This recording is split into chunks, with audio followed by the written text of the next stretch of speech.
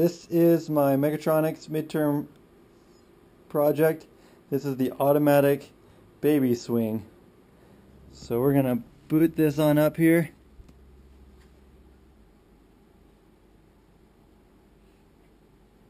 At this point you get two options for automatic mode or manual mode.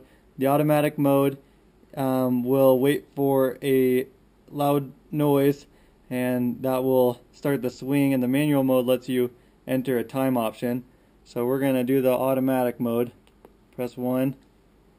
It's now going to wait for a louder noise than what I'm doing, so we're going to have our test baby here. Test baby crying. And now it's running. So the swing's going to start.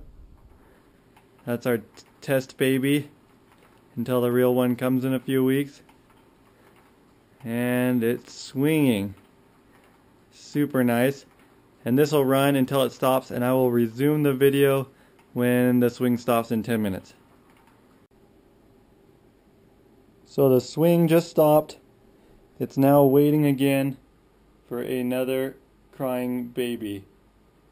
It'll wait here until it hears some sound. So we're going to quit back to the main menu.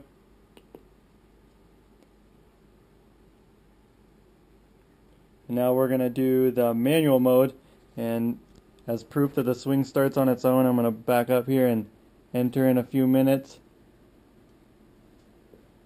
to run. It's now going to run. The swing will start